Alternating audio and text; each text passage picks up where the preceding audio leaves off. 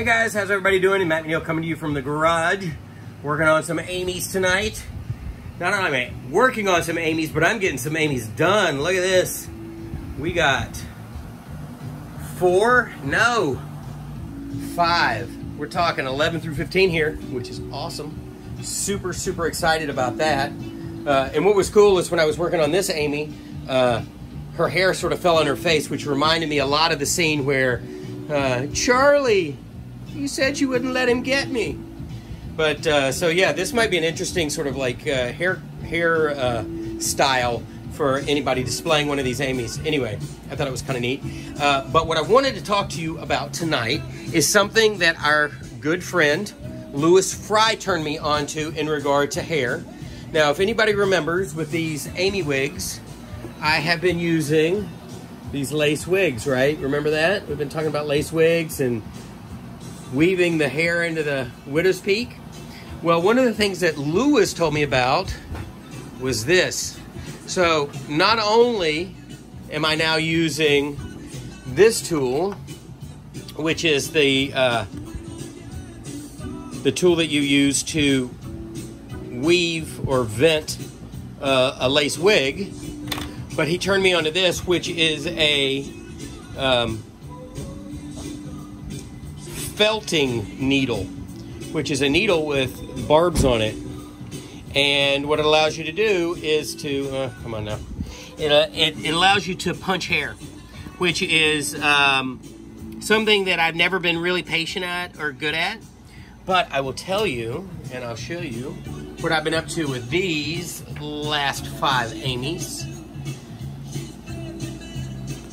It's allowed me to punch the hair along the hairline that I was otherwise having to glue down, which is really, really, really awesome. And what it does is it does 2 things. Not only does it look really good along that hairline, but when you're styling her hair, it gives you a little bit of this sort of like platform for this outer hair to rest on, which I'm kind of digging. So yeah, this is a really cool discovery.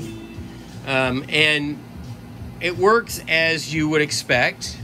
You take a loop of hair and you punch through the loop, pull everything back, and it will leave a punched line or a punched area, and you just continue down a line here and here and all along here.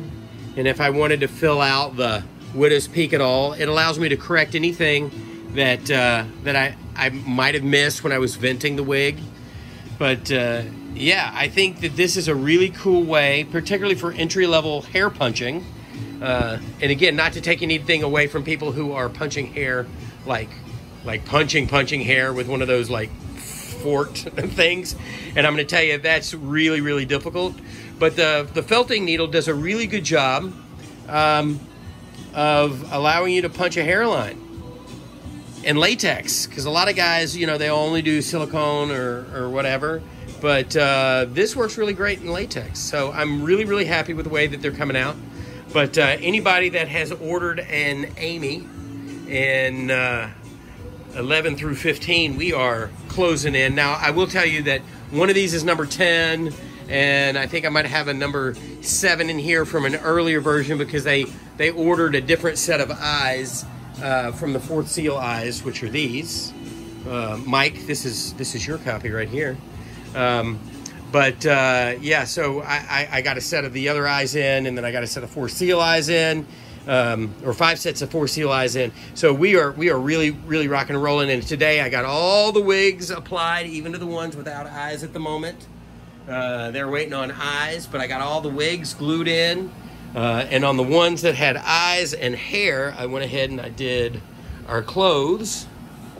And as we speak, my daughter is in the process of printing the stands, which look like this. This is the base for the stand. Obviously, this has not been resined yet, but this is what the stand looks like. And they all come with one of these, which is awesome. This sort of cross here.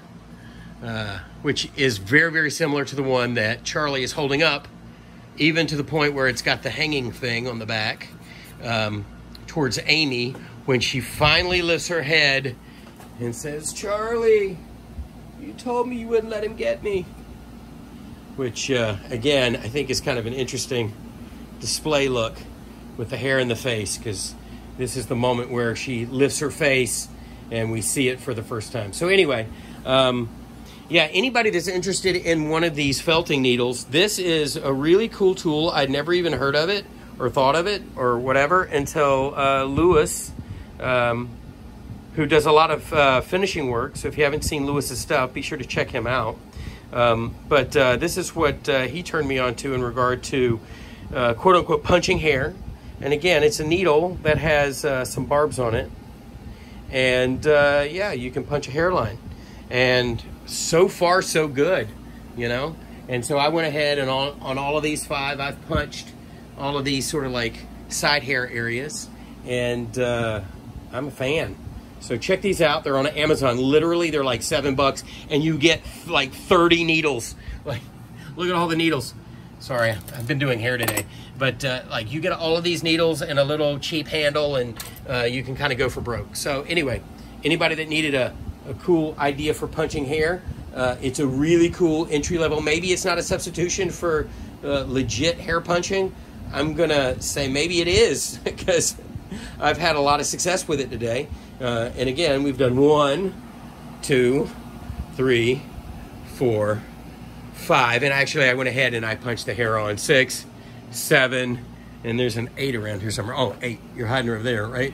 We just need to get some eyeballs in these ones. But yeah, we are rocking and rolling. So if you are in any of these groups, it's getting ready to happen, because we got stands being made this weekend.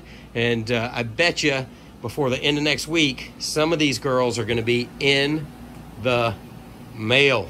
So be ready. Makes me very happy. Happy 4th of July. Have a great weekend, guys. This is what I'm up to. These are my fireworks. All right. Talk to you soon.